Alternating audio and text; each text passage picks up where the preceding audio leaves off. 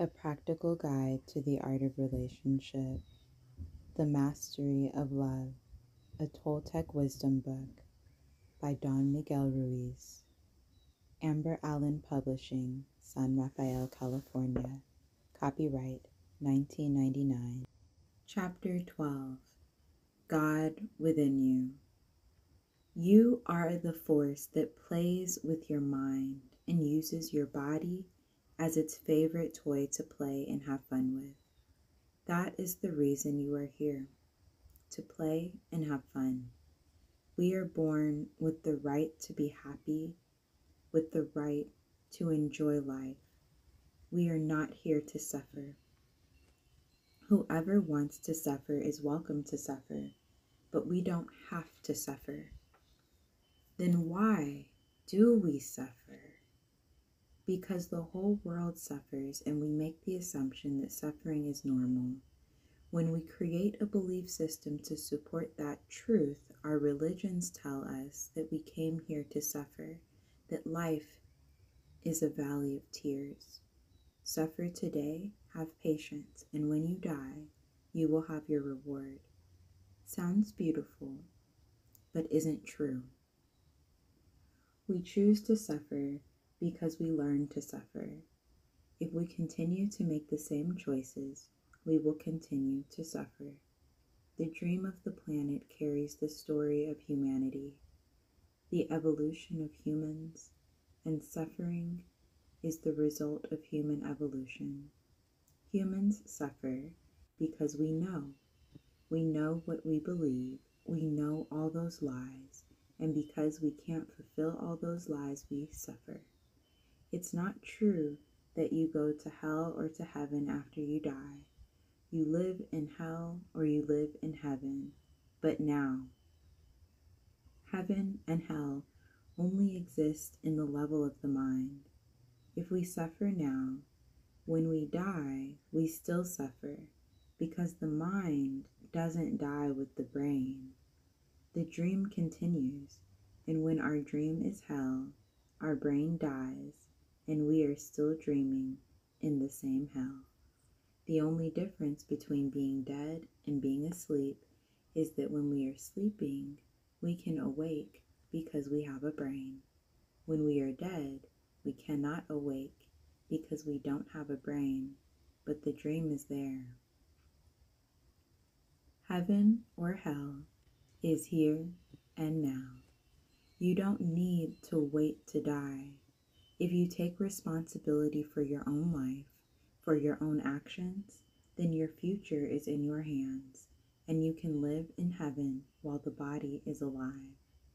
The dream most humans create on this planet is obviously hell. This isn't right or wrong or good or bad, and there is no blame. Can we blame our parents? They did the best they could when they programmed you as a little child. Their own parents did the same with them, the best they could. If you have children, you couldn't know what else to do either. How can you blame yourself? To become aware doesn't mean you need to blame anyone or carry guilt for what you have done. How can we carry guilt or blame for a mental disease that is seriously contagious? You know, everything that exists is perfect. You are perfect just the way you are. That is the truth. You are a master.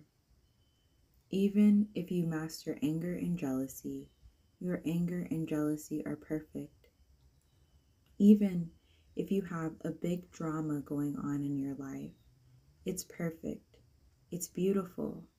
You can go to a movie like Gone with the Wind and cry for all that drama. Who says that hell is not beautiful? Hell can inspire you.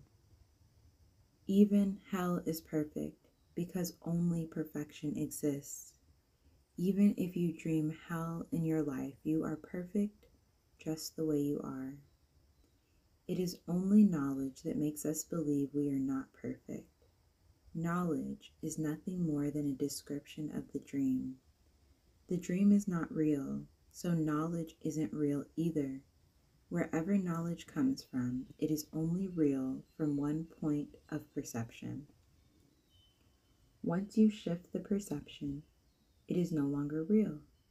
We are never going to find ourselves with our knowledge. In the end, that is what we are looking for, to find ourselves, to be ourselves, to live our own life instead of the life of the parasite, the life we were programmed to live. It isn't knowledge that will lead us to ourselves, it is wisdom. We have to make a distinction between knowledge and wisdom because they are not the same. The main way to use knowledge is to communicate with each other, to agree on what we perceive. Knowledge is the only tool we have to communicate because humans hardly communicate heart to heart. What is important is how we use our knowledge, because we become the slaves of knowledge and we are no longer free. Wisdom has nothing to do with knowledge. It has to do with freedom. When you are wise, you are free to use your own mind and run your own life. A healthy mind is free of the parasite. It is free again the way it was before domestication.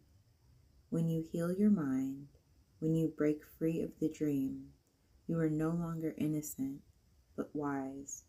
You become just like a child again in many ways except for one big difference. A child is innocent, and that's why he can fall into suffering and unhappiness. The one who transcends the dream is wise. That's why she doesn't fall anymore, because now she knows. She has knowledge of the dream. You don't need to accumulate knowledge to become wise. Anyone can become wise. Anyone. When you become wise, life becomes easy because you become who you really are. It's difficult to try to be what you are not, to try to convince yourself and everyone else that you are what you are not. Trying to be what you are not expends all your energy. Being what you are doesn't require any effort. When you become wise, you don't have to use all those images you created. You don't have to pretend to be something else. You accept yourself the way you are, and the complete acceptance of yourself becomes the complete acceptance of everyone else. You no longer try to change other people or impose your point of view. You respect other people's beliefs. You accept your body and your own humanity with all the instincts of your body. There is nothing wrong with being an animal. We are animals, and animals always follow their instinct. We are humans, and because we are so intelligent, we learn to repress our instincts. We don't listen to what comes from the heart. That's why we go against our body and try to repress the needs of the body or deny they exist. This is not wise. When you become wise, you respect your body, you respect your mind, you respect your soul. When you become wise, your life is controlled by your heart, not your head. You no longer sabotage yourself, your own happiness, or your own love. You no longer carry all that guilt and blame. You no longer have all those judgments against yourself, and you no longer judge anyone else. From that moment on, all the beliefs that make you unhappy, that push you to struggle in life, that make your life difficult, just vanish. Surrender all those ideas about being what you are not and become what you really are. When you surrender to your nature, to what you really are, you no longer suffer. When you surrender to the real you, you surrender to life. You surrender to God. Once you surrender, there is no longer a struggle. There is no resistance. There is no suffering. Being wise, you always go for the easy way, which is to be yourself, whatever you are. Suffering is nothing but resistance to God. The more you resist, the more you suffer. It is simple. Imagine that from one day to another you awake from the dream and you are completely healthy. You no longer have wounds. You no longer have emotional poison. Imagine the freedom you are going to experience. Everything is going to make you happy just to be alive wherever you go. Why? Because the healthy human being is not afraid to express love. You are not afraid to be alive, and you are not afraid to love. Imagine how you would live your life, how you would treat the people you are close to if you no longer had those wounds and that poison in your emotional body. In the mystery schools around the world, this is called the awakening. It is as if you awake one day and you no longer have emotional wounds. When you no longer have those wounds in the emotional body, the boundaries disappear, and you start to see everything as it is, not according to your belief system. When you open your eyes and you don't have those wounds, you become a skeptic. Not to increase your personal importance by telling everyone how intelligent you are, or to make fun of other people who believe in all those lies. No. When you awake, you become a skeptic because it's clear in your eyes that the dream is not true. You open your eyes, you are awake, and everything becomes obvious. When you awake, you cross a line of no return, and you never see the world in the same way again. You are still dreaming because you cannot avoid dreaming, because dreaming is the function of the mind. But the difference is that you know it's a dream. Knowing that, you can enjoy the dream or suffer the dream. That depends on you. The awakening is like being at a party where there are thousands of people and everyone is drunk, except you. You are the only sober person in the party. That is the awakening, because the truth is that most humans see the world through their emotional wounds, through their emotional poison. They don't have the awareness that they are living in a dream of hell. They aren't aware that they are living in a dream, just as fish swimming in water are not aware that they are living in water.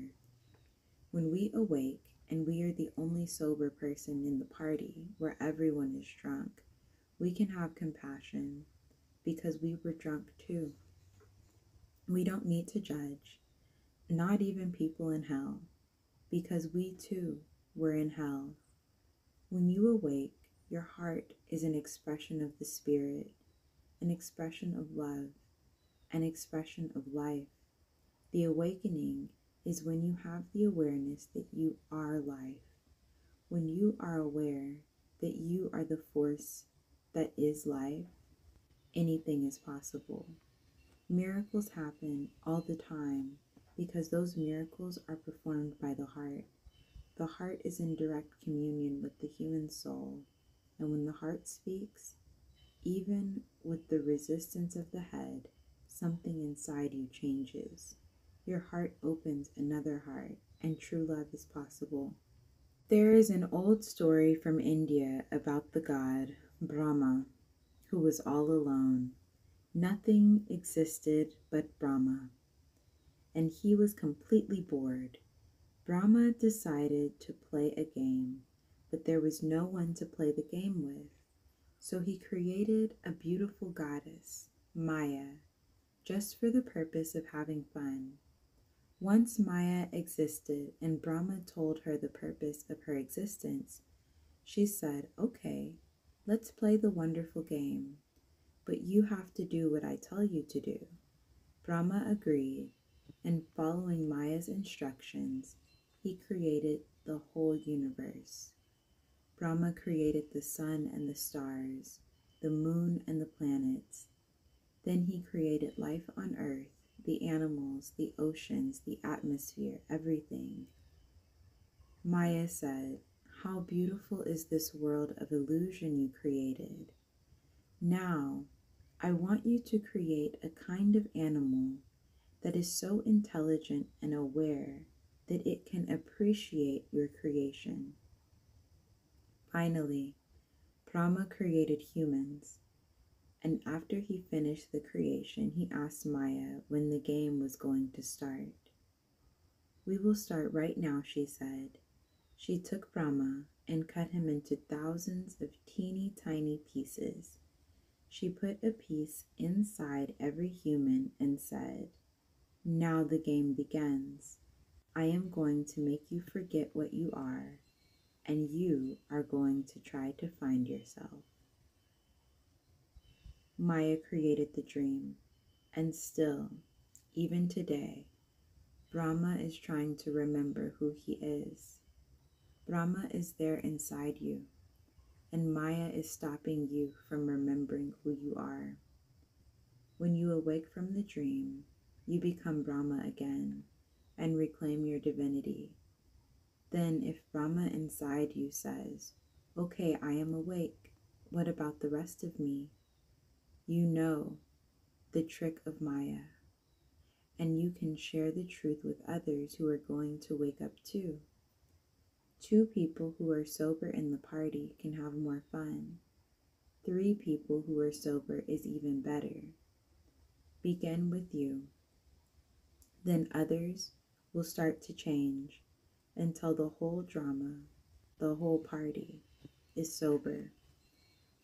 The teachings that come from India, from the Toltec, the Christians, the Greeks, from societies all over the world come from the same truth. They talk about reclaiming your divinity and finding God within you. They talk about having your heart completely open and becoming wise. Can you imagine what kind of world this would be if all humans opened their hearts and found the love inside? Of course, we can do it. Everyone can do it in his own way. It's not about following any imposed idea. It's about finding yourself and expressing yourself in your own particular way. That is why your life is an art. Toltec means artists of the spirit. The Toltec are the ones who can express with the heart, the ones who have unconditional love. You are alive because the power of God, which is the power of life. You are the force that is life, but because you are able to think at the level of the mind, you forget what you really are. Then it's easy to see someone else and say, "Oh, there is God. God will be responsible for everything. God will save me." No, God has just come to tell you, to tell the God in you to be aware, to make a choice, to have the courage to work through all your fears and change them so you are no longer afraid of love. The fear of love is one of the biggest fears humans have. Why? Because in the dream of the planet, broken heart means poor me. Perhaps you wonder, if we are truly life or God, then why don't we know it? Because we are programmed not to know. We are taught, you are a human, these are your limitations. Then we limit our possibilities by our own fears. You are what you believe you are. Humans are powerful magicians. When you believe you are what you are, then that is what you are. And you can do that because you are life, God, intent. You have the power to make yourself what you are right now. But it's not your reasoning mind that controls your power. It's what you believe. You see, everything is about belief. Whatever we believe rules our existence, rules our life. The belief system we create is like a little box we put ourselves inside of. We cannot escape because we believe we cannot escape. That is our situation.